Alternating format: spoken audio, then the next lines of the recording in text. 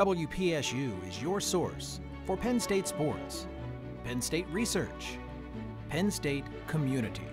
But we can't do it without your support. Make a contribution today and get a DVD of your favorite Penn State show.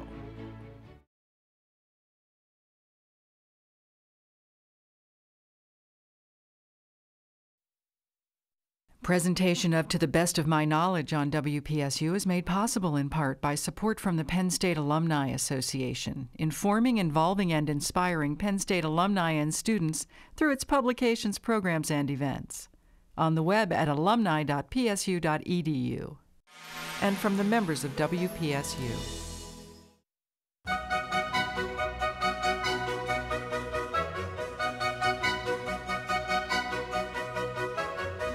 From the studios of Penn State Public Broadcasting, this is To the Best of My Knowledge. Good evening, I'm Patty Satalia. Tonight we'll be talking with Penn State President Graham Spanier about the state of the university.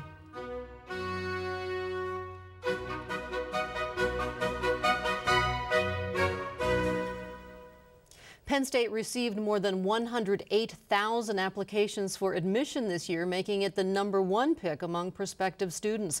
At the same time, gifts to the university from alumni and friends totaled $182 million.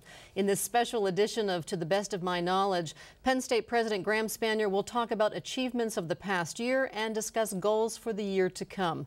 We begin tonight with President Spanier's annual State of the University video, and then he'll be back to take your calls and questions at 1-800-543-8242. As always, if you'd prefer to email us, our address is response@psu.edu.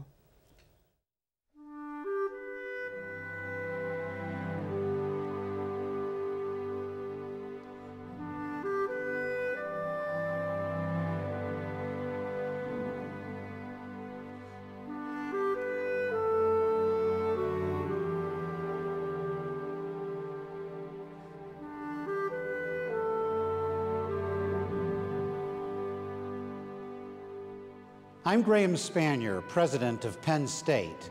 Allow me to update you on the state of our university. As President George Atherton said, I understand full well that my path is not to be strewn with roses. But if devotion and hard work and singleness of purpose can accomplish anything, we can win. Adversity is no stranger at Penn State, and along with the rest of the nation, we've seen our share of it this past year. Yet Penn State's pioneering vision and heritage have endured and in some ways thrived despite the economic downturn.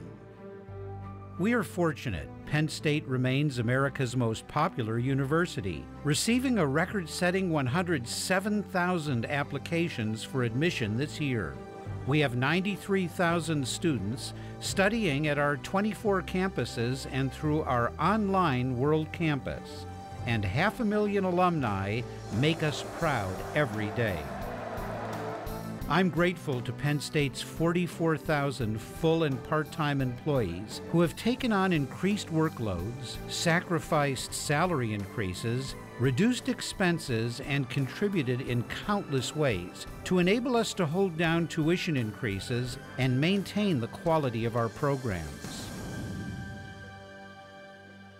As I begin my 15th year as president of Penn State, I feel privileged to be a part of one of the most noble of endeavors, preparing future leaders for every sector of our society. For every individual, education is much more than a personal benefit. It is a societal good that is the foundation for developing character, conscience, citizenship, and social responsibility. Penn State is changing the world, and through the example of our faculty, students, and staff, I want to show you how. Penn State ranks #1 in engineering and material sciences. Penn State is second in defense-related research. We rank 3rd nationally in industry-sponsored research.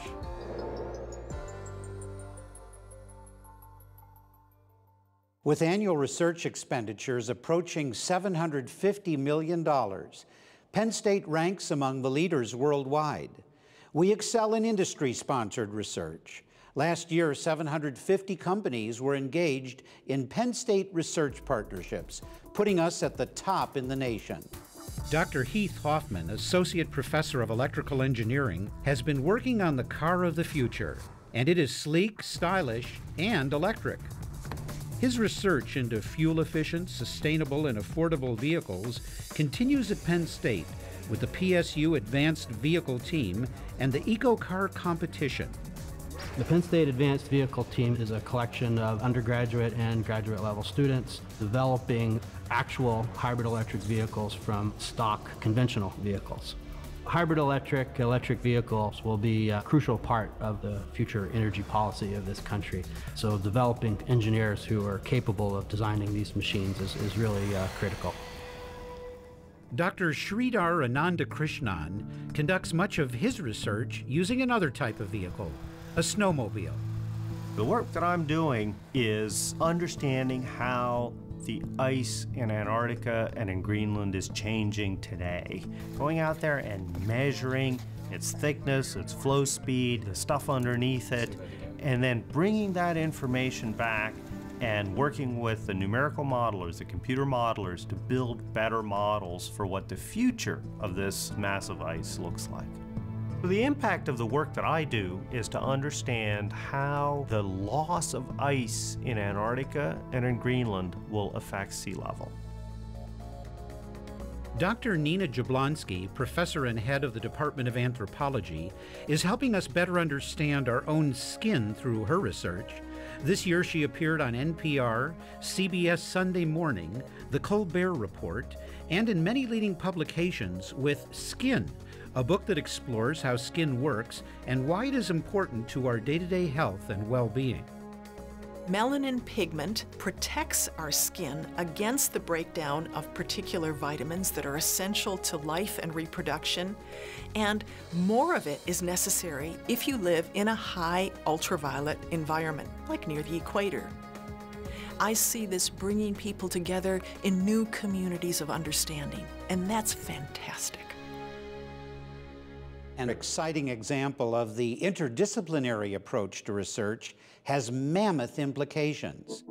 Just consider the work of Dr. Stephen Schuster, professor of biochemistry and molecular biology, and Dr. Webb Miller, professor of biology and computer science and engineering. Their work is linked to the past, but may unlock the knowledge that will protect today's endangered species.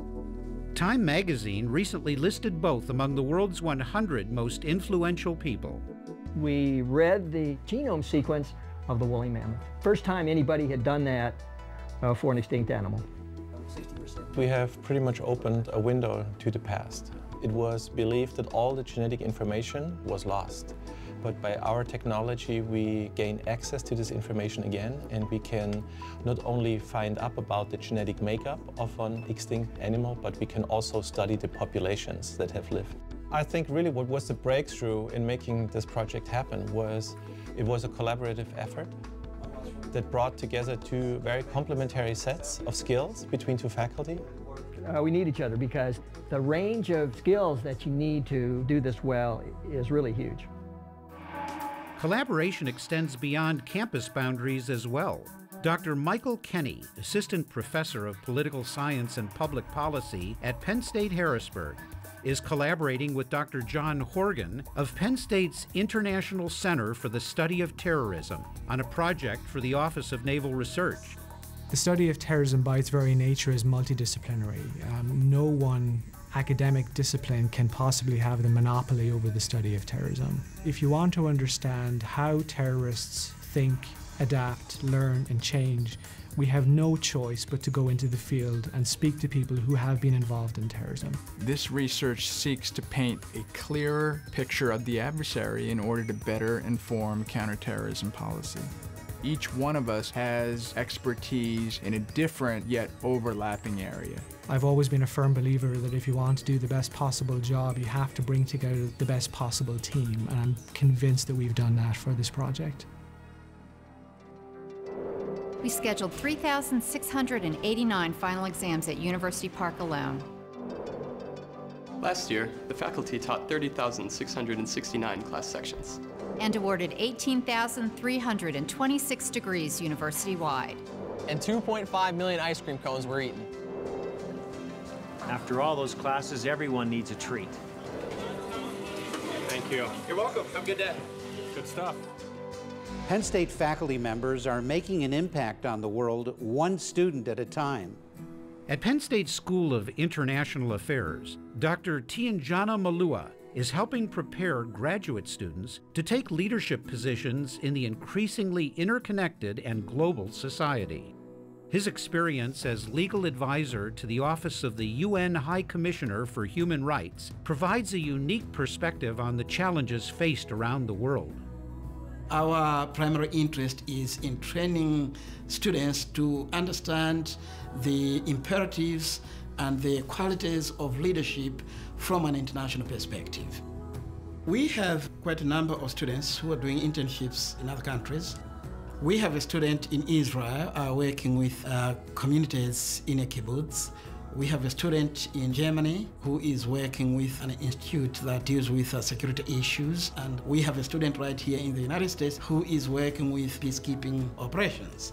Penn State has always been in the forefront of producing leaders. And I think the School of International Affairs can only contribute to the production of more leaders as we go along.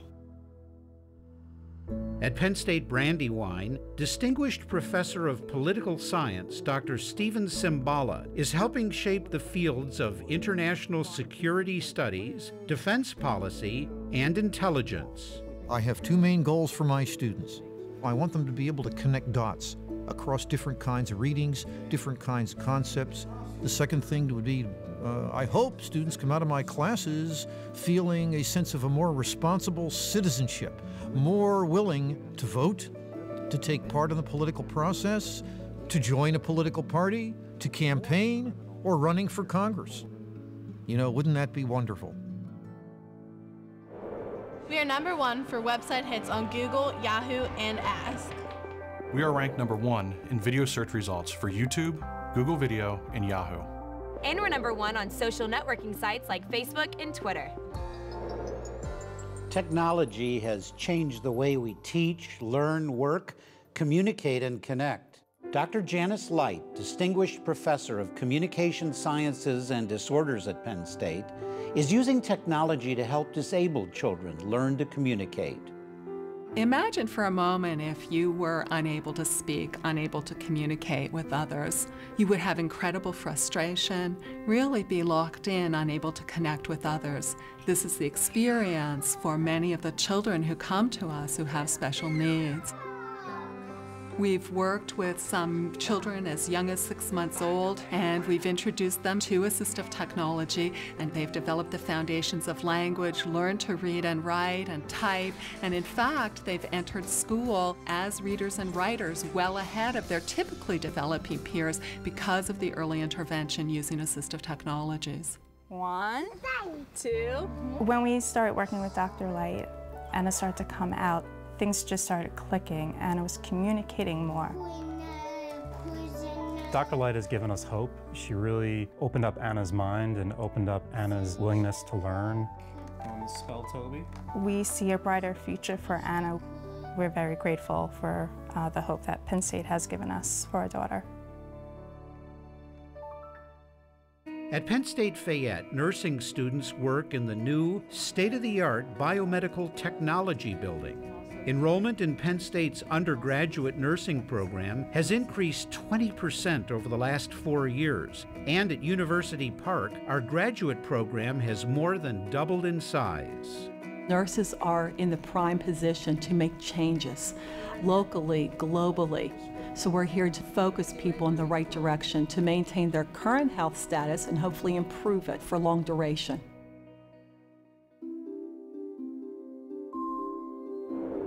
Penn State is the largest single contributor to Pennsylvania's economy. Penn State's economic impact on Pennsylvania, $17 billion. With 44,000 full and part-time employees, Penn State is the largest non-governmental employer in Pennsylvania. Universities like ours struggle with balance. How do we maintain the momentum of a leading research institution and continue to reach out to the people of the Commonwealth without sacrificing our primary mission of educating our students? We continue to have as a goal being the leading university in the integration of teaching, research, and service. And at the same time, we recognize our position as the single largest contributor to the state's economy. Consider the economic impact of research by Penn State scholars studying the Marcellus Shale in the Appalachian Basin. Pennsylvania is incredibly blessed in having a gas shale called the Marcellus that is thick, extensive throughout the state, and at the right depth of burial and thermal maturity for gas production. My research on the Marcellus had the immediate impact of taking the value of a lease from $100 almost immediately up to $2,500 an acre. So we're going to talk about the geology, like I said, and talk about this Marcellus Shale. The value of education in this process is absolutely huge. So a lot of new capacity is being built. After the educational process from Penn State, we've been able to generate about an extra $200 million in the difference between what their first offers were and what the final outcome was with the leases. Penn State has a lot to offer to develop more of that resource and keep more of those energy dollars, number one, here in the United States and more importantly here in Pennsylvania. Human development is another Penn State priority. We offer a wide range of university-based activities that include 4-H, summer sports camps, and arts and cultural events. From new acquisitions at the Palmer Museum of Art to a historic performance with artists Emanuel Axe, Itzhak Perlman, and Yo-Yo Ma, to the Penn State Laureate Program, the arts bring us together and enrich our lives. Each year, these Penn State activities attract nearly 1 million visitors and generate $1.73 billion for the state's economy. And when you get that many Nittany Lions together, you can hear the roar.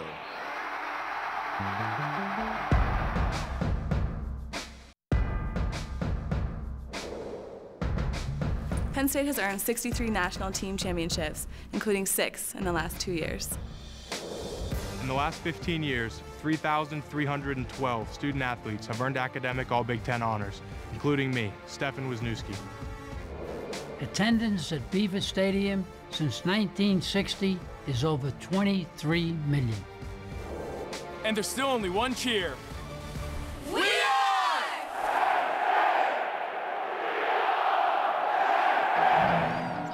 Last year, Penn State teams shook the stands at stadiums and arenas from coast to coast.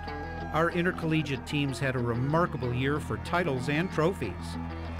Our NCAA champion women's volleyball team was called a perfect Penn State Nittany Lion team. Our men's basketball team won the National Invitational Tournament and set a school record for victories. And the men's and women's fencing team won their 11th NCAA championship. Our scholar athletes have given us another reason to be proud: academics. Nittany Lions student athletes are among the leaders nationally for their excellence in the classroom. When you do well in the classroom, it makes you feel better about going into practice or going into a game. Feeling good about the stuff that you've done off the court definitely carries over onto what you're doing on the court.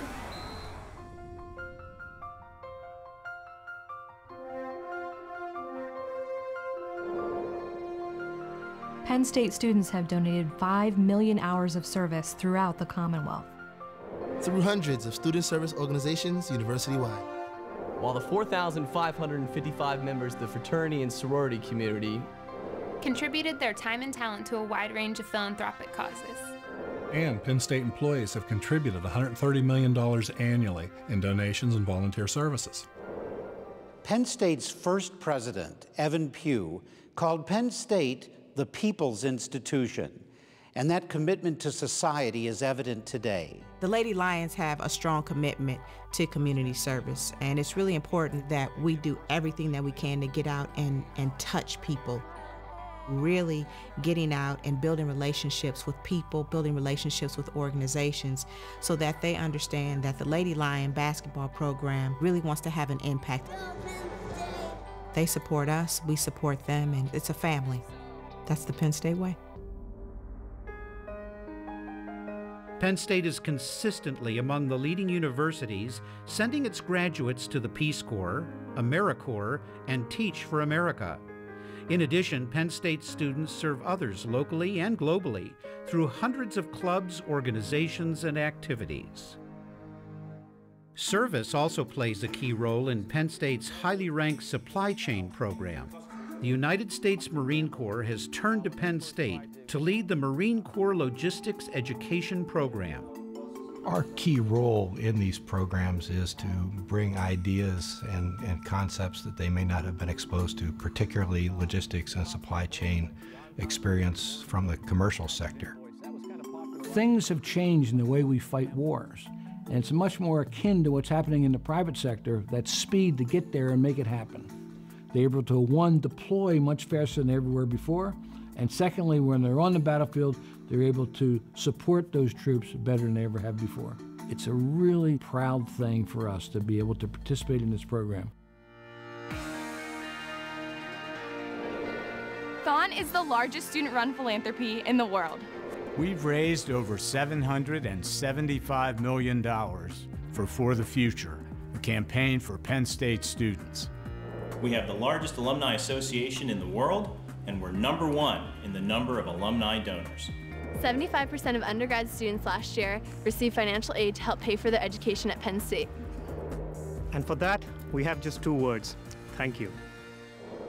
To help address the challenges of affordability and accessibility, we are pursuing our most ambitious fundraising campaign in Penn State history, For the Future, the campaign for Penn State students. At the heart of this campaign is the priority to make Penn State the top student-centered research university in America. Despite the current economic climate, Penn State's alumni and friends are continuing to support the university enthusiastically. Our supporters have built state-of-the-art facilities and programs, created new scholarships, fellowships, professorships, and faculty chairs, and have invested in research, technology, and outreach. Such giving is testimony to the loyalty and generosity of Penn Staters.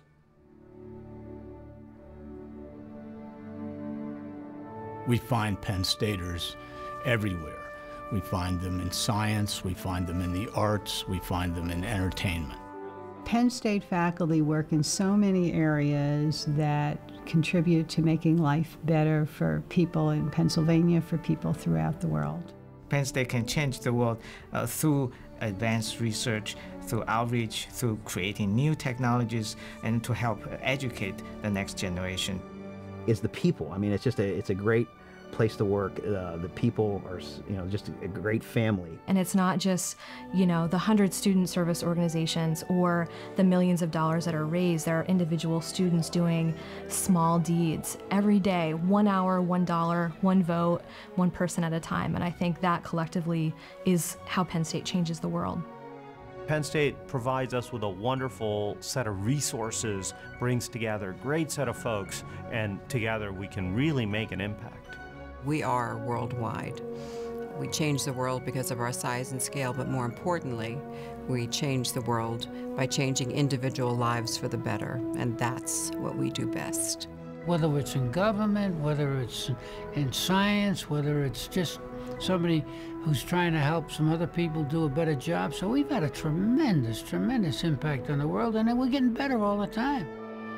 154 years since our founding. 100 words in the Penn State alma mater. 1 mascot.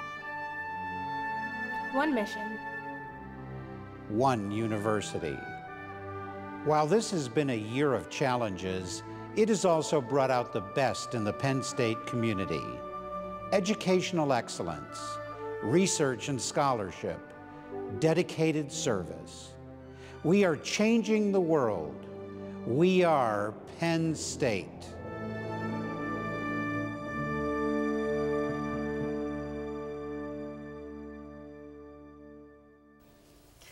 Wow. When you see it laid out that way and you take stock in the past year, the accomplishments of Penn State, my guess is that you have to watch that as many times as you've had and be inspired. I'm very proud of so many things that happen at this university, including public broadcasting, which we didn't even mention in there. And your colleagues here at WPSU had a role in helping us put that together. It is something we can be very proud of. More than 20,000 people have watched that video to date. Give us an idea of the kind of feedback you're getting. Well, you know, a few years ago, and for most of my years as president of Penn State, I would go to Eisenhower Auditorium and we'd give a lecture for a couple thousand people. We put it up on satellite for faculty and staff around the state. But we decided about 3 years ago to go to this video format, and so instead of a couple of thousand people seeing it, now tens of thousands of people see it each year. And as you said, just in the short time since we first shown it, already 20,000 people have logged in to take a look. And there's so much that we can share and be proud of, and we owe it to a lot of people to give them a report on the state of the university. So I think it's been a good approach.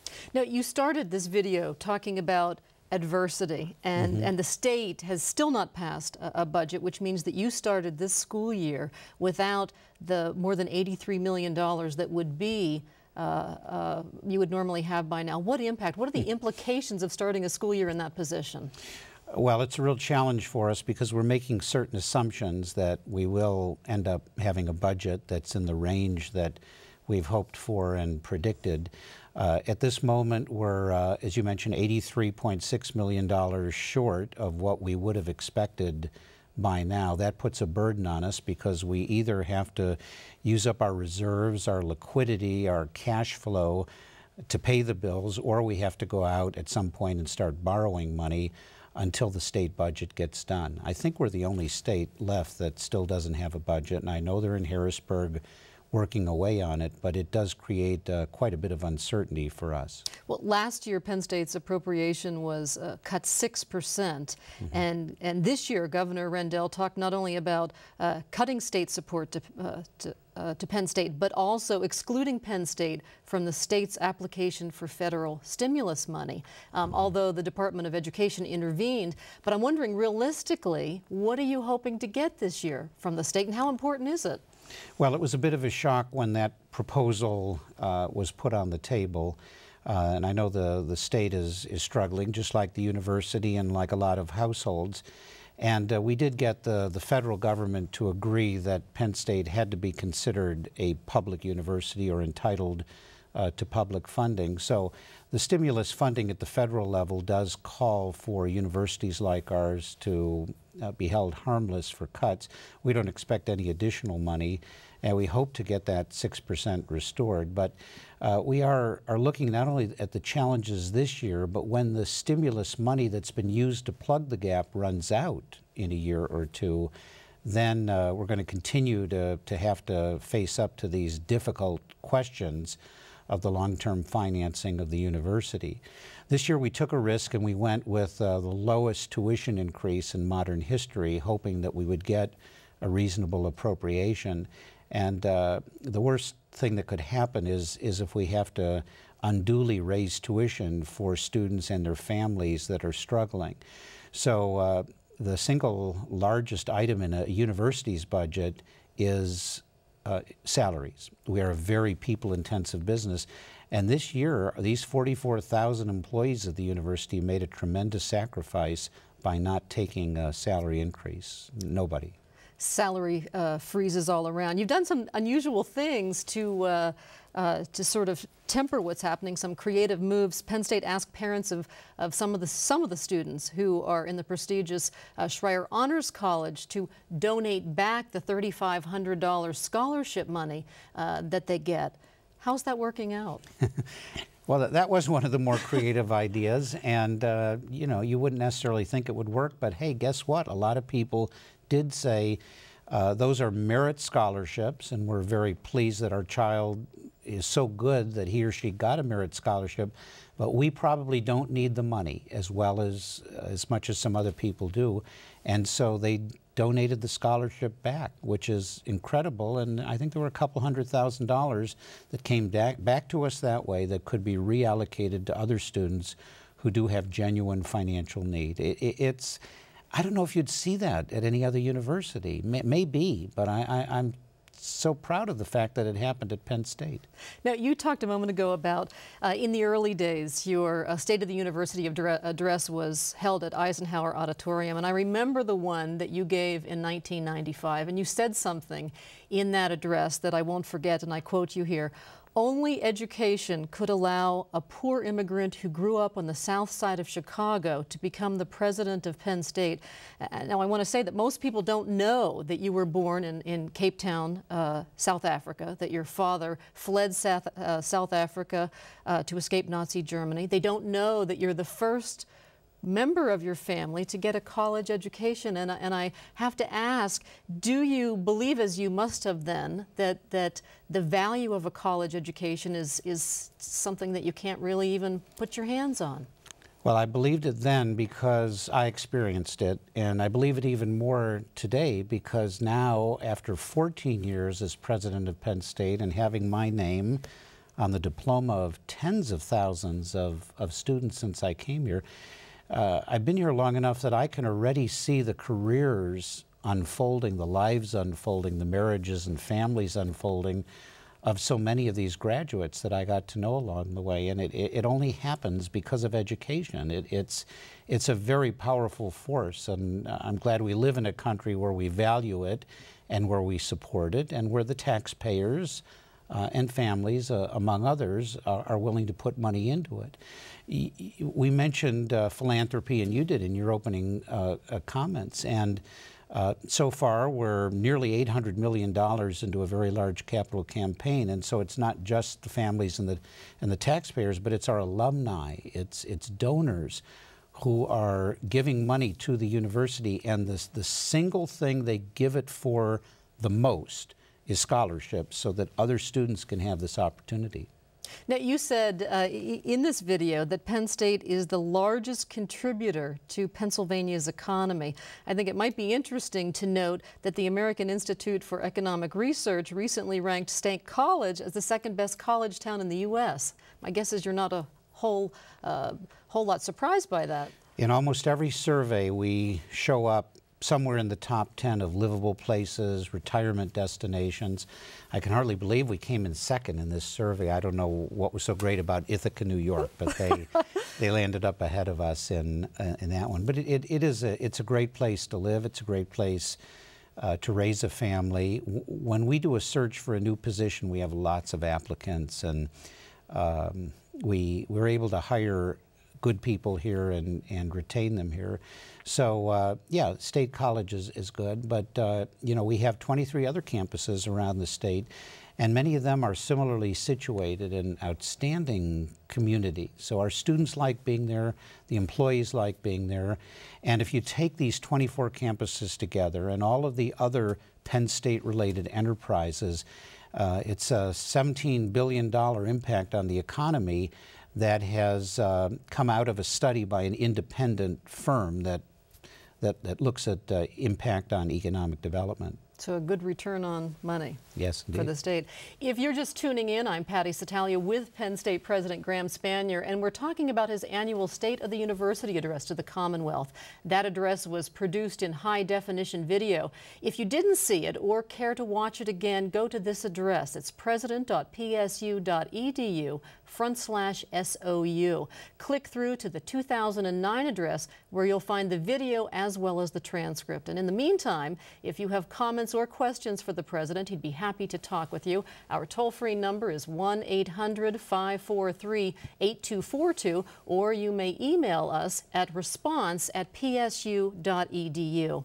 Now, anyone who has watched these videos last year and the year before know that last year you focused on the physical plant. We saw a lot in that video about major developments in terms of construction at Penn State. This one really focused on Penn State faculty. Tell us a little bit about the thinking behind what you present and why. Well, there's no magic formula. Each year we have to look broadly around the university and think, what is it time to talk about now? We did have a lot of development with facilities in recent years, and so that was a good thing to feature last year.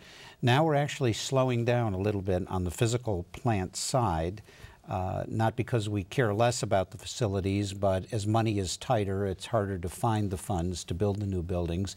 And we are in an era, frankly, at Penn State where we're putting a little more emphasis on the renovation of existing facilities than on building new buildings. Now there'll always be a couple of new buildings under construction because we have an aging campus and science evolves, and as research grants and contracts increase and the student population increases a little bit in size, you do need some more facilities.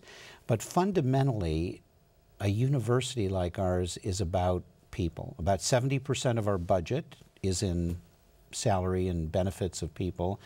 And people come to a university, in part because of the environment and what it looks like, but also because of the people they're going to be associated with. So we thought, yeah, let's feature the people this year, and we always do to some extent, but we did put a special emphasis, as you noticed in the video this year, on our people. All right, speaking of people, we have our first caller. Matthew Moyer is joining us from Hershey, Pennsylvania. Matthew, go ahead, please. President Spanier, I was hoping you could fill us in on the status of the medical school, and specifically the medical center, and maybe a little bit about the cancer center. How does that impact PA at this point? I know that a lot of people in Penn State are very excited about it. Well, if you take the entirety of Penn State, the single largest enterprise attached to the university is the Milton S. Hershey Medical Center, the Penn State Medical Center there in Hershey, near where you are.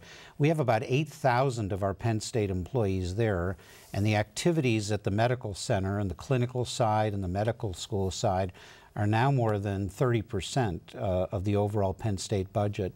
The newest development there, and we're just thrilled with it, is the opening of the new cancer center. This is an incredible advance for central Pennsylvania. People no longer have to travel hundreds of miles to get the highest quality care in state-of-the-art facilities.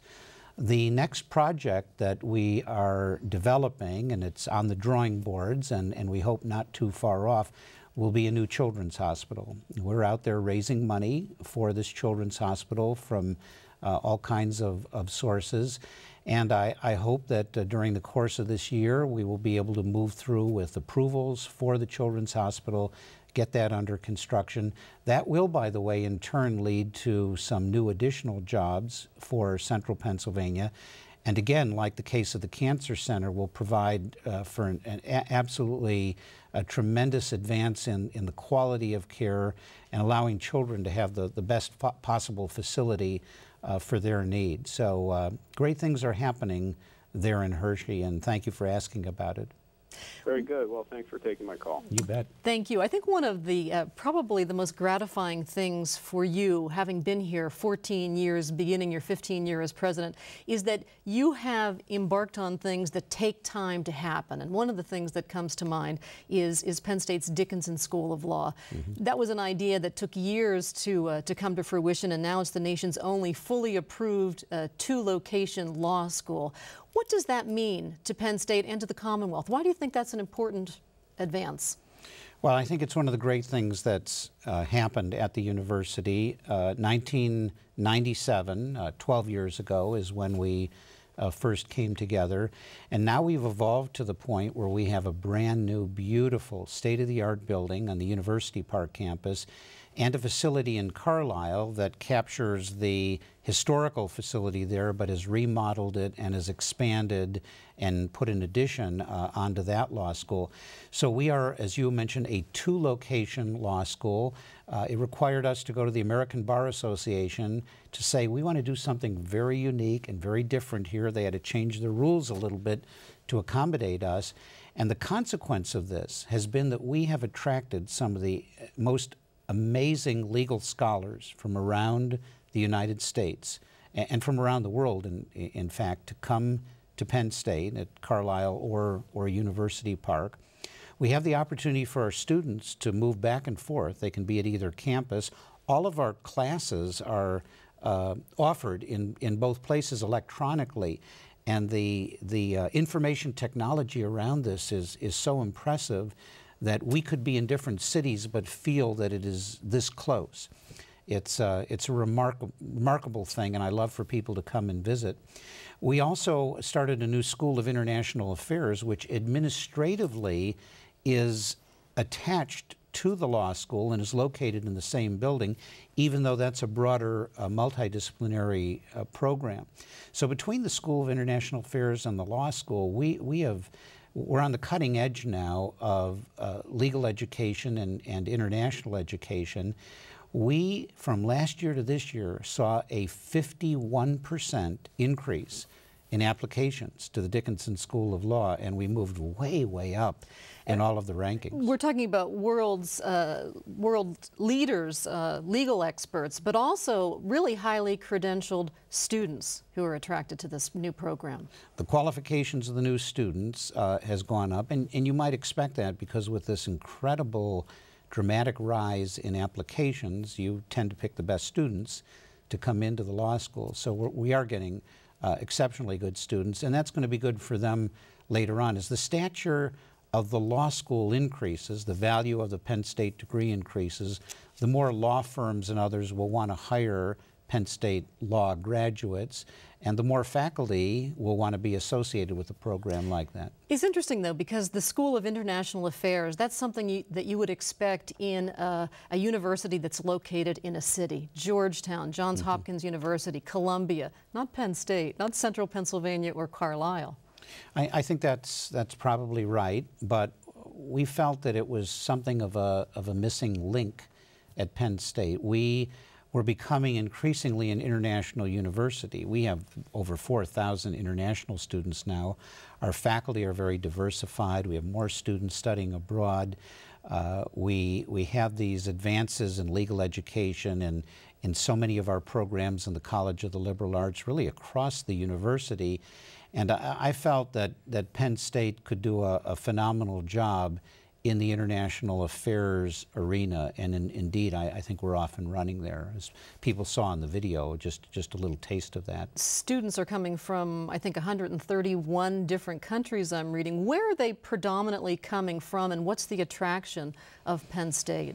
The largest concentration of international students are from the Asian countries. China would be first. You have Taiwan, India, Turkey, Korea, to mention some of them. There's a very, very strong interest in all American research universities from the Asian countries. I think 8 of the top 10 countries that provide students to Penn State are in the Asian region of the world. Mexico and Canada would be the other 2 in the top 10. We welcome this diversity at the university, and one of the trends that we've seen this fall is that a larger proportion of the new international students are undergraduates. In the past, they were predominantly graduate students. 30% in the graduate programs, I think. And this year, I think now over half of the incoming international students are undergraduates. And that's due, I'm sure, in part to the fact that now in their countries, their economies have improved and they can actually afford out-of-state tuition at Penn State. We love them for that reason, too, because it helps us with the budget. But also it's a great thing because it enhances the diversity. I mean, imagine if you're a kid growing up in rural Pennsylvania and now you have a roommate from Singapore or from Europe or from Africa. It's a very broadening experience, and it brings an interesting perspective into discussions in the classroom. And so many of the problems that Penn State graduates are going to be dealing with are international problems. They aren't problems that can just be solved in Pennsylvania or just in the United States, for example. Yes, it's great for people to have that kind of exposure, and you know, it's in college when you make lifelong friends. These connections persist. I took a group of students over the last spring break on a tour. It was our musical theater students, and we went to 4 of the major cities in Asia. Everywhere we went, we had huge numbers of Penn State alumni and large numbers of students who wanted to come to Penn State. They performed, we met with alumni, we did a little fundraising, and it's amazing to see how the distances feel like they're shrinking because of the information technologies that are out there and because we have so much movement between countries now for so many reasons. Well, we've talked about and we've seen from the video lots of accomplishments from the last year, but I'm wondering what the key challenges for Penn State are as we go forward here. Well, I think people would expect me to talk about the budget first when you talk about challenges. Really, that's not at the top of my list. At the top of my list is something I referenced in the video, which is the issue of character, conscience, social responsibility, citizenship among our students. Some of our students might not like to see it characterized this way, but we have at our university, and I feel responsibility for tens of thousands of students who frankly are in a transition from adolescence to adulthood. And in that transition, a lot of stuff goes down, a lot of things can happen, a lot of challenges for growing up and being independent, being on your own. And that's always going to be a big issue at our university. You know, a lot of people had thought that the era of student affairs was sort of fading away. You didn't need student affairs. We need the student affairs division of the university more than ever. More students need health services. More students are sexually active by the time they arrive at the university. Alcohol abuse, drug use, sexual assaults, the need for counseling services in our university. Students come to the university and many of them are already taking medication for various circumstances. And many of them mental health issues. Yes, emotionally, psychologically. Many of them arrive on campus and want to know if there's a therapy group available. This is the reality of our times. Half of the students who arrive at a university today have spent at least part of their childhood in a home with only one parent, and they've had to deal with familial issues. So I would put that at the top of the list. Then you get into things like budget and facilities and the fact that we have a tremendous amount of deferred maintenance at the university because we have been around 154 years and we have a bunch of buildings that are almost that old and need a lot of attention. And so yeah, there's a lot to think about and to deal with, but those are some of the things that I worry about. You alluded to really this perennial challenge of underage drinking, and as you know, there are college and university presidents around the country who are lobbying legislators to lower the drinking age from 21 to 18. You are not among the presidents who favor that. Why not?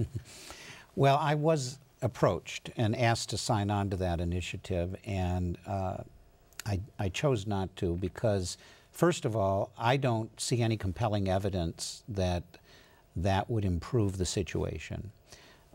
If anything, there was one little time in our history where for a short time the drinking age was lowered, and it didn't last long. The automobile deaths that were alcohol related among teenagers skyrocketed during that time.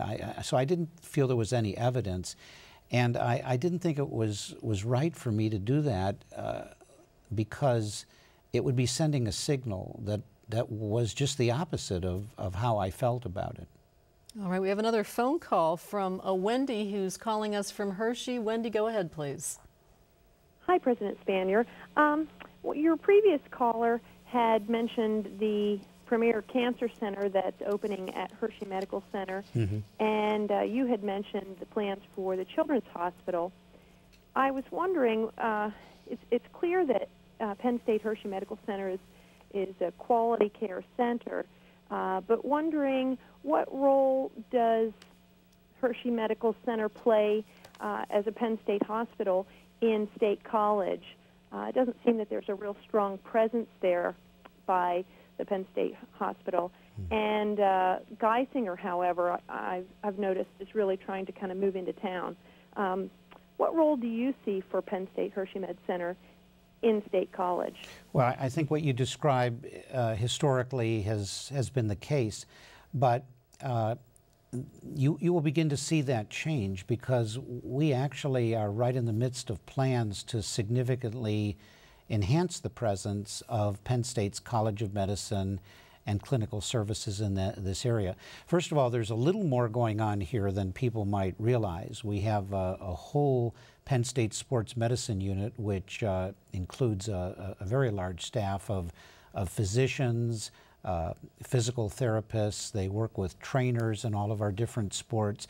They not only take care of our 850 student athletes, but thousands of other people who need medical care in the area. We have a Penn State Family Medicine. We have just a wonderful high-level group of physicians working in the area of family medicine, and they are broadening their services and just recently opened up urgent care a clinic where people can come in the evenings and on Saturdays and receive care.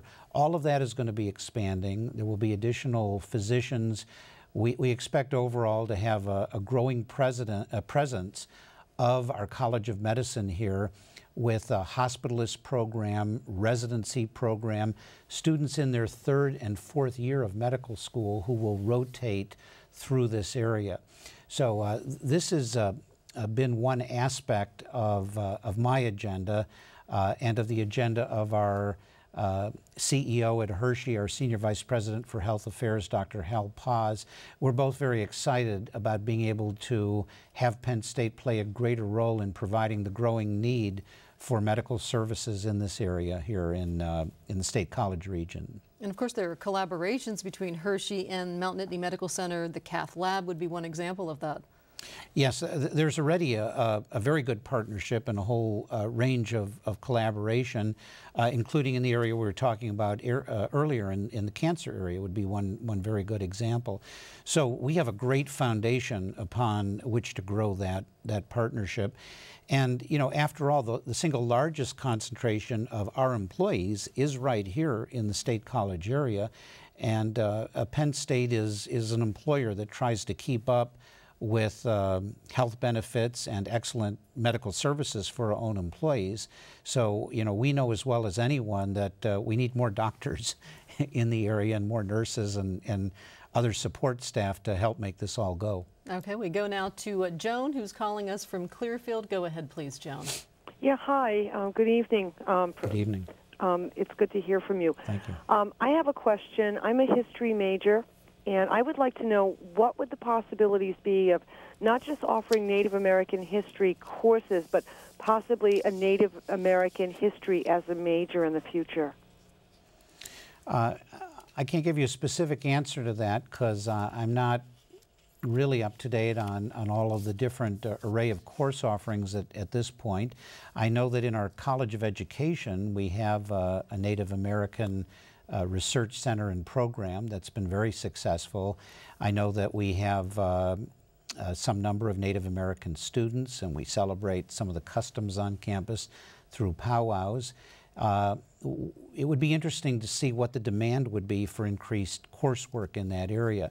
We're very careful now about adding new additional programs in 2009 and beyond for budgetary reasons, but if a demand were to be there, it's of course something that we would look at. Thank you for your call. You mentioned in your last answer to our caller Penn State athletes, and I don't know how many people are aware that you chair the NCAA's Presidential Task Force on Commercial Activity and Intercollegiate Sports, Athletics rather, and I'm wondering, what do you think is the key to maintaining a healthy balance between sports and specifically the commercialization of sports and academics? How hard is that? Well, it's hard. It's all about balance. At Penn State, we operate intercollegiate athletics on a completely self-support basis financially. So our athletic director has a huge enterprise, a lot of employees, a lot of student athletes, and he has to make it work. I'm in the fortunate position as president of Penn State that I don't ever have to steal money from the academic budget and send it to athletics, and there are only a few universities that can say that. So there is a bit of a commercialization that has crept into college athletics. Now, it's nothing new. Back with the advent of TV and putting college sports on TV, there were commercials. Now, of course, you see sponsors up on the scoreboards, and there are other areas surrounding athletics where we try to create revenue streams. We need to continue to do that, and we're always wary of crossing certain lines that just don't feel right, and that indeed is what we were looking at in this task force that I chaired. That's just one of many task forces that you're involved in. You're a national leader in higher education. You chair the National Security Higher Education Advisory Board. You're a member of the National Counterintelligence Working Group, a member of the Board of Advisors of the Naval Postgraduate School. You serve on the board of Junior Achievement Worldwide. Why is that involvement when you're busy with so much on this campus? Why is that important? What does Penn State get as a result? Some days I wonder if I'm doing too many things, but all of those things I feel are important for me, for Penn State, for our country, and it's something that I think benefits the university because it opens up doors, it gives us contacts, we meet other people, we make connections, and for me it's personally rewarding and keeps me interested in a lot of different things. And in just a couple of seconds, where are you going to focus your energies in this year? Well, in the same place I've always focused them, putting students first. That is the top of our agenda, and for me that's the most fun part of the job, is doing stuff with students. Tonight's program will be stored in an electronic archive that can be accessed through WPSU.org. This site also links to online resources on tonight's topic, including a link to watch the State of the University address or to download the transcript. Thank you for your calls and questions, and we hope you'll join Dr. Spanier for his next edition of To the Best of My Knowledge on October 20th. His topic is the H1N1 virus. To the Best of My Knowledge is a production of Penn State Public Broadcasting. For all of us here at WPSU, I'm Patty Satalia with Dr. Spanier. Thanks so much for tuning in. Have a good night.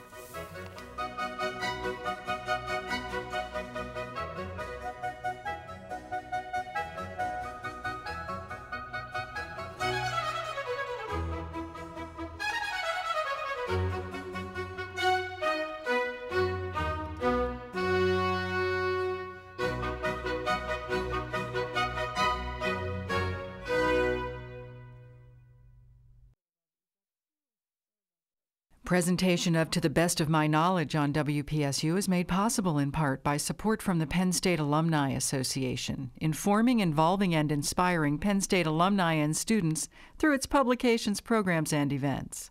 On the web at alumni.psu.edu. And from the members of WPSU.